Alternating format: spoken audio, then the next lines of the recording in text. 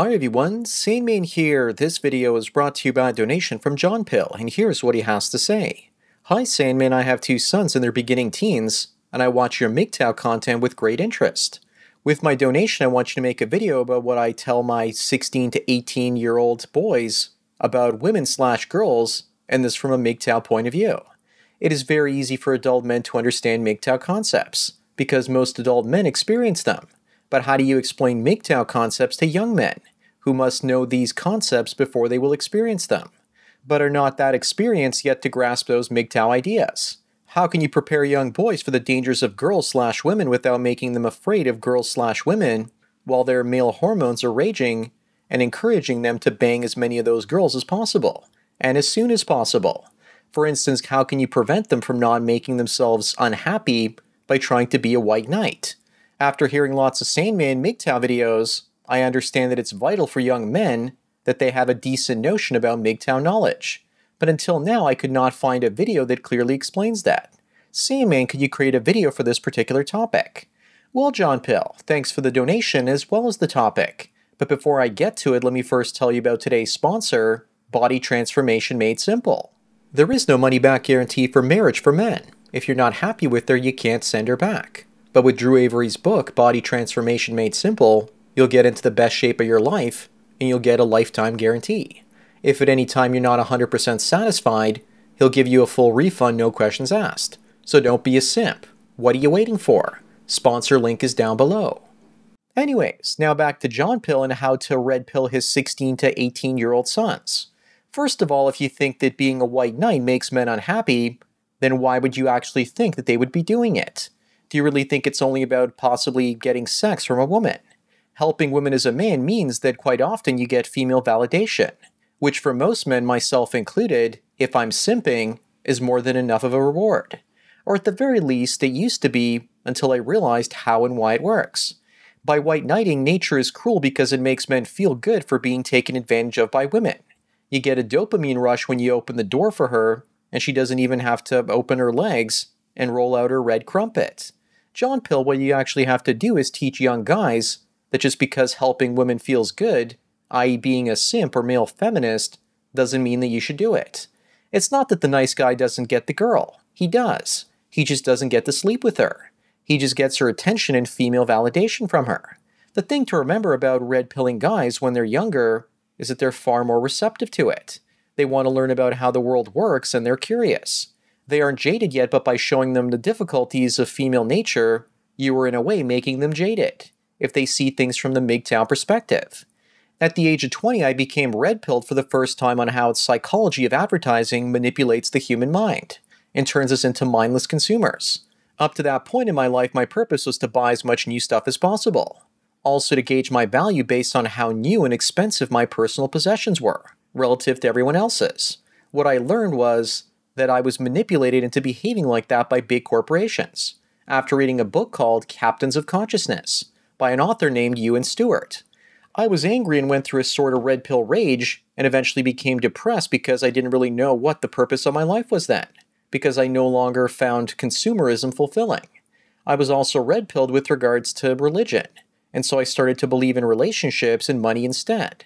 Then 2008 happened, and then I stopped believing in the stability of our financial monetary system.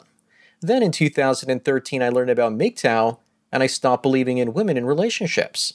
I guess that at that point, I got to the point where I became a workaholic, and I'm still in a state of mind where I believe that work can set me free. The reason I'm telling you this, John Pill, is because telling your sons about MGTOW is only a piece of the puzzle. Also, the age you learn this information is very important. I got to somewhat enjoy my teens, 20s, and early 30s having sex and being in relationships. I walked through a minefield where marriage and or kids would have ruined my life. I managed to sidestep all of those things. I got to enjoy women at their best, and now that I'm older, I get to avoid them at their worst. With age comes greater mental illness and blimpification as they put on those cow pounds. If someone had told me about female nature in my 20s and taken away those experiences, first of all, I probably wouldn't have dated, and as a result, I would have felt like I was actually missing out on something. I think it's important to get burned enough by women to understand them, but not too badly where your life is ruined. Just like all the other red pill things too. I enjoyed being a consumer but didn't mortgage my future for a chic condo. I learned about the financial system, and to sleep well at night, I own some precious metals and cash out of the system. Once you become red-pilled about something, you have to find coping strategies. So that being said, you have 2 young sons that are finishing up high school and going off to college, no doubt. If you take away their innocence by explaining female nature, the positive will be that they will save and work for themselves. But the negative is they won't be able to enjoy sex and relationships in a normal way. When I went to art school, I was taught that before you can break the rules, you have to know what those rules are to begin with. Before you go your own way, I believe you need to date and get into relationships. So with all that being said, the way I would red pill a teenage boy is not to tell him about MGTOW directly or draw up fancy terms like hypergamy in his highly hormonal lap. Perhaps share news stories about how women are having a hard time and are suffering because they can't find a successful man to marry. Maybe bring something like that up with them and get their take on the situation. Then pipe in by sharing how women have all the advantages in our society. Maybe you could also roleplay and ask them what would happen if a man broke the law and went to prison, and then a woman broke the same law and received nothing more than an equivalent of a small pat on the wrist. Remember that sometimes you can share small, lesser red pills and build on them. My red pilling process was built on information that I learned from the men's rights movement as well as MGTOW. Perhaps point them towards the MRM or PUA at first, and then when they realize that those things won't make them happy and offer them any real solutions, then they will find MGTOW on their own. If you ever watched the Matrix films, then you will know what happened to Cypher. He learned the truth about reality and decided he wanted to screw everyone over so he could forget what he had learned. There's always the danger that they could resent you for taking them away from their happiness and carefree life. That you force upon ideas onto your son that would get him to question reality, and as a result, he could never have a normal life again.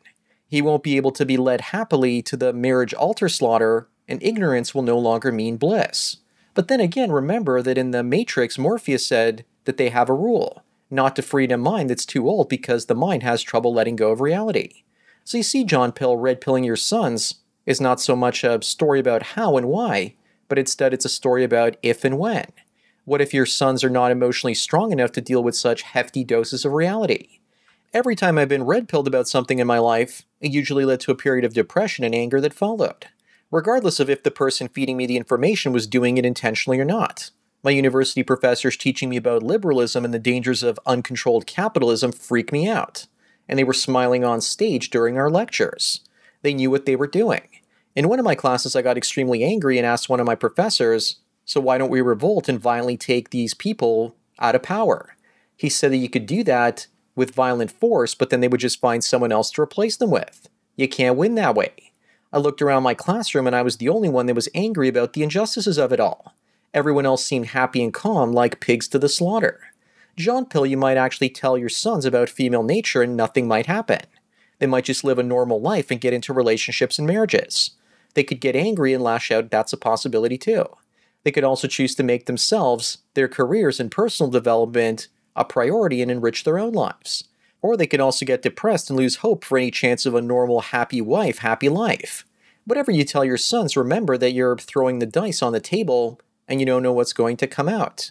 I'm sure you want some sort of formulaic plan, but I don't know your kids. I don't know if they have blue pill hopes and dreams. I don't know if what you say to them will be the equivalent of someone crapping in their cornflakes. You want them ready for the reality of women and girls, but not to fear them. Maybe they should be afraid with regards to diseases and getting girls pregnant, but make them aware that in their teenage years, girls will be the least emotionally and physically damaged, that their opportunity to date and fall in love will never be this simple and this much fun. Girls aren't necessarily after them for their money at this point, but instead they're interested in them for their looks. Women are the most honest at this age, and if they aren't paying your boys any attention, then your boys need to hit the gym and work on their lifestyle. Women in their late teens and early 20s aren't looking for marriage or prolonged commitment yet. It's not going to be this good ever again. That's what I would tell sons if I had them. With regards to white knighting, to also help avoid your sons doing it, I would tell them about the friend zone, if they already don't know what it is. Maybe ask them if any girl they're interested in just wanted to be friends, and if those girls just wasted their time, or ask them to do their homework for them. If they answer yes, then explain to them that that's what's known as the friend zone. Perhaps speak to them about how there are different stages in a woman's life. In her teens up to her mid-20s, she just wants to have fun and ride the carousel, so to speak. Just don't use the word carousel and tell them that that's when women are the most honest about things, if they're physically attracted to a man or not. But around 25, women generally start looking to settle down and to find a longer-term partner. They might not even find that man as attractive as the men that they were involved with in the past, but they want stability, and that's when they look for a guy with money. Also, that they don't always love that guy for who he is, but for what he can do for her. Again, all of this can be said without bringing up the term going your own way. Once you tie certain ideas to a certain philosophy, people are more likely to fall into certain ways of thinking and beliefs. Maybe that's one of the reasons why so many MGTOW channels are also moving away from the label. They don't want to pigeonhole their listeners.